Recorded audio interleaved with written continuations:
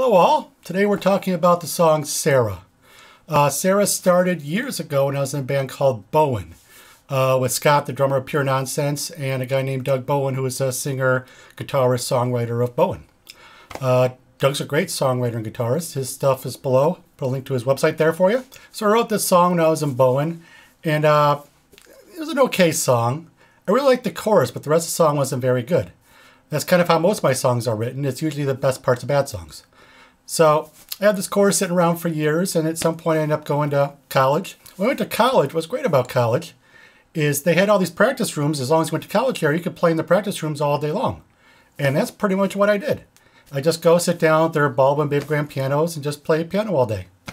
At one point, that actually kind of hurt me a little bit because I wanted to get an easy A for like a 2-credit class. So I was going to take Piano 101. So I signed up for it. And at one point, the professor there, the music professor, came down, knocked on the door, and I was playing piano. And he goes, "So Mark, I saw you signed up for Piano 101. And I said, "Yeah." And he said, "Yeah, you can't take Piano 101. And I said, "Why not?" And he said, "Because I walk by this room every day. You can take Piano 401. And I'm like, "But I can't read music that well." And then he said, "Well, I just saw you last semester when your roommate was in Piano 101, and you were down here every day, basically, tutoring him on Piano 101. And I said, "All right, that's fair." So couldn't take Piano 101. So I'm sitting there and I'm playing piano every day.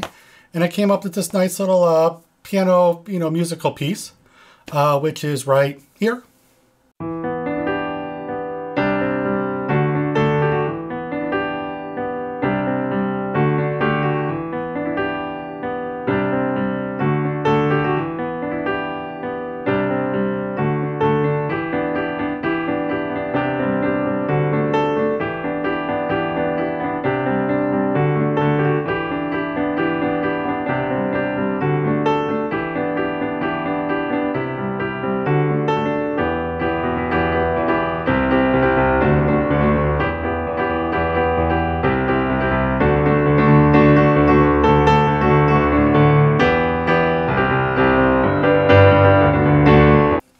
So I was playing that, and I remember the chorus I had for that song I liked before. And I thought, hey, that piano piece goes nice in the chorus. So I had that sitting there for, a little while. I was working other stuff on the piano as well. And at that point, I was also dating this woman. I was dating her at one point. She said, "How come you never write a song about me? You're a songwriter." And I said, "Well, it's not really what I do, but, think about it." Probably not, but, think about it. So a couple days later, I'm sitting down there playing piano. I thought to myself, remember what my girlfriend at the time said, and I said, "Hey, maybe I'll try to write a song about somebody. Let's see how that goes." So sat down, started playing, started humming. 10 minutes later, I wrote the whole song. I was like, "Hey, look, I wrote a song! Yay!" Never thought to myself this would be like my best known song for the next 20 years, but it's the way it is sometimes. I've written songs I thought were great. And I show them to people, and they're like, Wrote Sarah in 10 minutes. I was like, "Hey, look, I wrote a song! Yay!" Song I'm probably best known for. So, I wrote the song, played it once. I was like, it's nice. Went back to my dorm room. I think next day, my girlfriend comes over and I'm like, "Hey, remember you said you maybe write a song for you?" "I did." And she said, "You did?" I said, "Yeah." Now, mind you, it wasn't a love song I wrote for her. I literally just wrote a song about her. It's not mean. It's not nice. It's just about her. So I'm like, "Yeah, I wrote a song about you." She's like, "All right, let's go hear it." And I'm like, "But we were just sitting here." She's like, "No, we're going to hear the song you wrote about me." I'm like, "All right." So walk down across campus, went to piano rooms, sit down. And, my first worry was I wouldn't be able to play the song right because I just wrote it. I didn't know how it went at that point. But I was like, I'll kind of muck it up and figure it out. The second worry that she was going to hear it and slap me because, it wasn't a very nice song. Again, not a mean song. It's not a love song. So I sit down, get the piano, sit there, start playing it, play it all the way through. Don't look at her at once. I don't want to see if she's mad at me or frowning or going to hit me. Who knows? So I'm done with the song, look over at her, and she's crying. I'm like, "It's not that bad." She goes, "No, Mark, that's perfect." I said, "Really?" She's like, "Yeah, that's a great song." It's like, hey, maybe it's not so bad. So, at some point I go, get a new band, Fairy Tale Project. We actually recorded the song twice with the Fairy Tale Project, once with our buddies Rick's basement. Another time we went to a real studio, record the drums. We actually had it mic'd up by the engineer, the Kid Rocks. Mics up all Kid Rock stuff. So, I had it engineered. We recorded the song, recorded bass, drums, guitars, vocals. Then at that point, we ran out of money. We broke up. Because, the best time to break up is after you spend a bunch of money recording an album. So, broke up. At some point, though, I wanted to get the album finished. So I found a guy, and, he kind of mixed what was left of the song. I think I replayed the piano part because it was just a real basic piano part. So I replayed the piano part on his little MIDI keyboard. He mixed it, and that's the version we have. I think we put up on MySpace back in the day. People liked it. We actually got people around the country saying they liked the song, which was cool. We played it every show I think we ever played, and it's certainly, my best-known song. Now, if I remember for nothing but writing Sarah, I'm happy with that. I think most people who've heard the song don't know I wrote it because I'm just the bassist in the band. Everybody assumes the singer writes everything.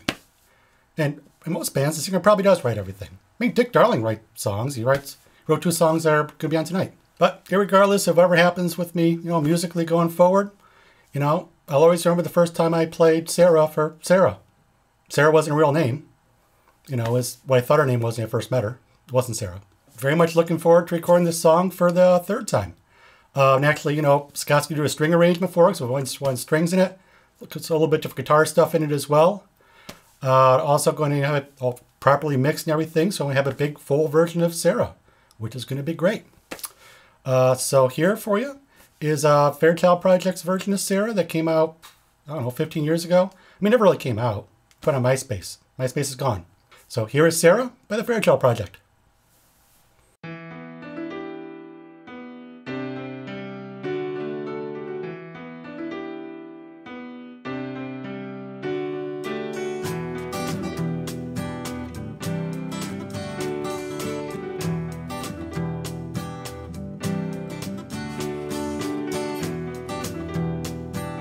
Another night living on the corner of the bed,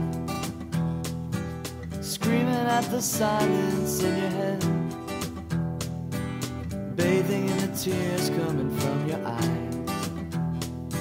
They come from telling the world to say goodbye, and the newsreels on the TV hum along, and tell another story of love gone wrong. It's in that brief moment that you sigh, and you look down to your diary and write, why do we do the things we do, and go through all the shit that we go through? Why must every single night become another tragedy, another drawn out fight? Will you run from all your headaches? Did you hide from all your fears? You must be living in tomorrow, 'cause you're never quite right here. Good night, good night. The songs about tomorrow are never right. Good night. So go do what you want with your life tonight. Tonight is the night to say, Sarah, everything is gonna be alright.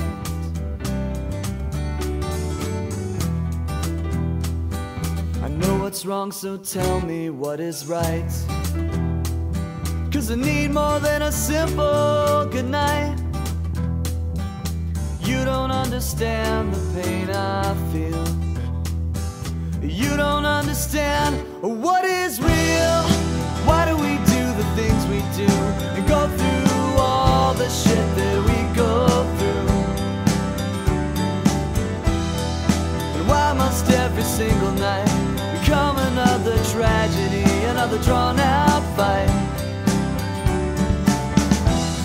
Will you think about your reasons that never are quite clear? And you're saying that you're leaving, but you're still grounded here. Good night, good night.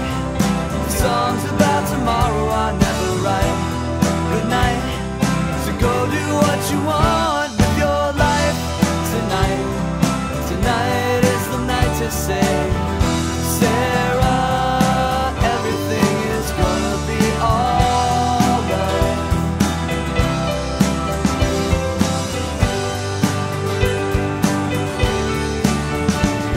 Good night, good night.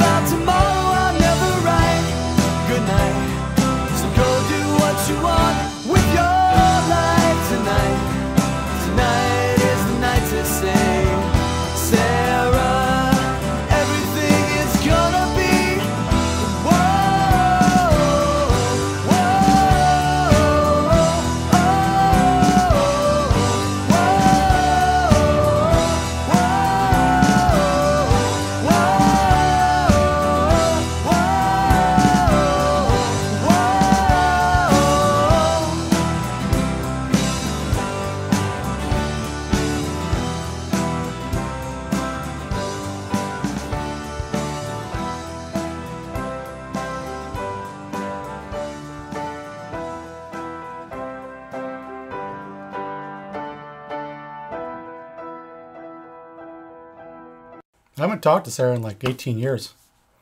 That's fine. Just kind of nuts.